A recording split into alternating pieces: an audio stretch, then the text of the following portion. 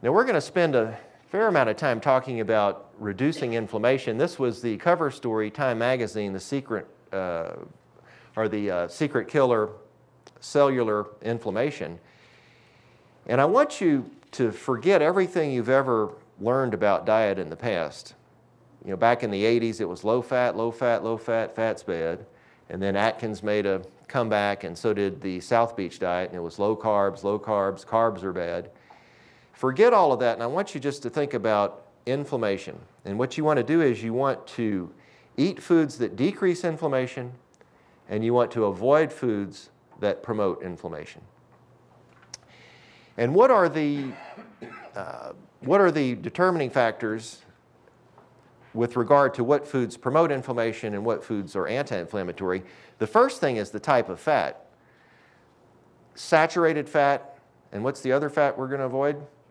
Trans fats are very pro-inflammatory. And why is the trans fat pro-inflammatory? Because it's trying to get in that cell. It can. It damages the cell. That increases cell turnover.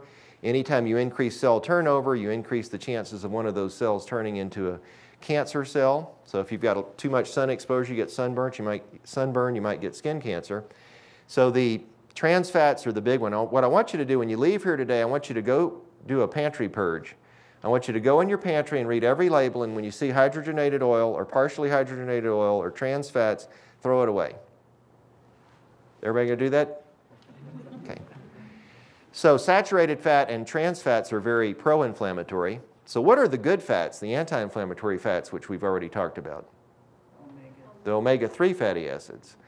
So if you can cut out the trans fats, increase your intake of omega-3 fatty acids, that's going to help decrease cellular inflammation. The other thing is the glycemic index of a food. And the glycemic index is really how quickly a food is converted to sugar. So you really want to avoid sugar and anything that's converted to sugar readily. And what happens is when your sugar level spikes or rises rapidly, your insulin level follows it.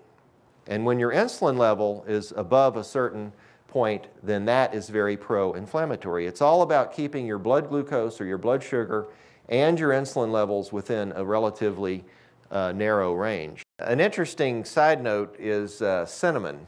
Have you heard about cinnamon now? You'll see cinnamon extract and so forth.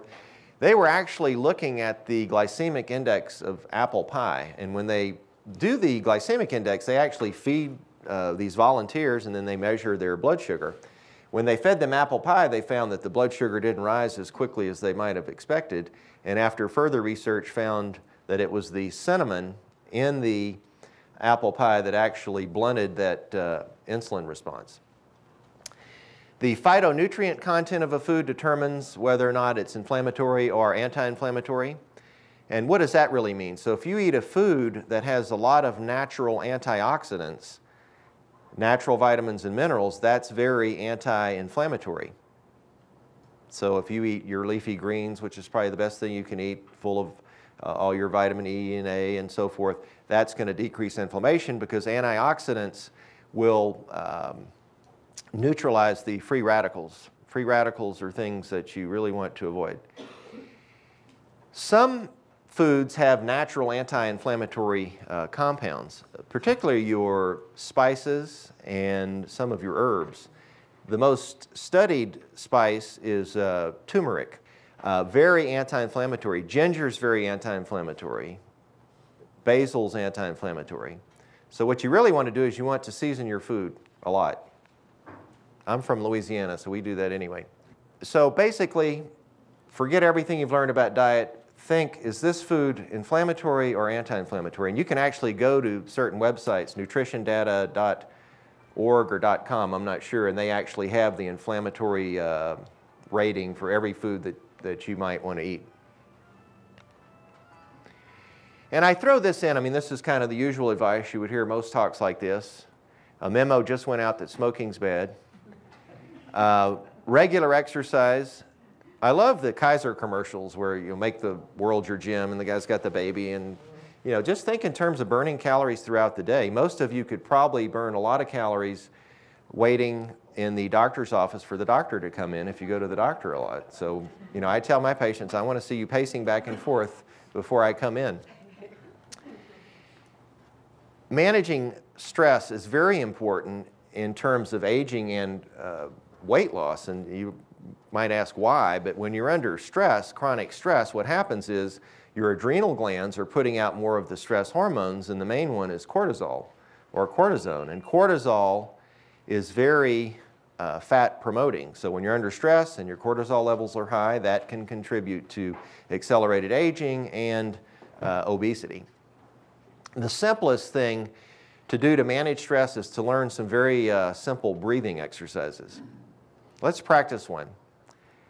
I want you to take your tongue and touch the top of your mouth. And I want you to take a deep breath in through your nose, very slowly, and then hold it for a count of 7 seconds. And then exhale through your mouth very slowly. And if you do that, it's amazing. Once you practice that, you do that just a few times, it's amazing how relaxing that is. And really what you're doing is you're activating your parasympathetic nervous system, which is the branch of your autonomic nervous system that's very calming. So you've got the sympathetic nervous system, that's the fight or flight response. The parasympathetic branch is concerned with energy conservation. And if you do this simple breathing, that will help activate your parasympathetic system.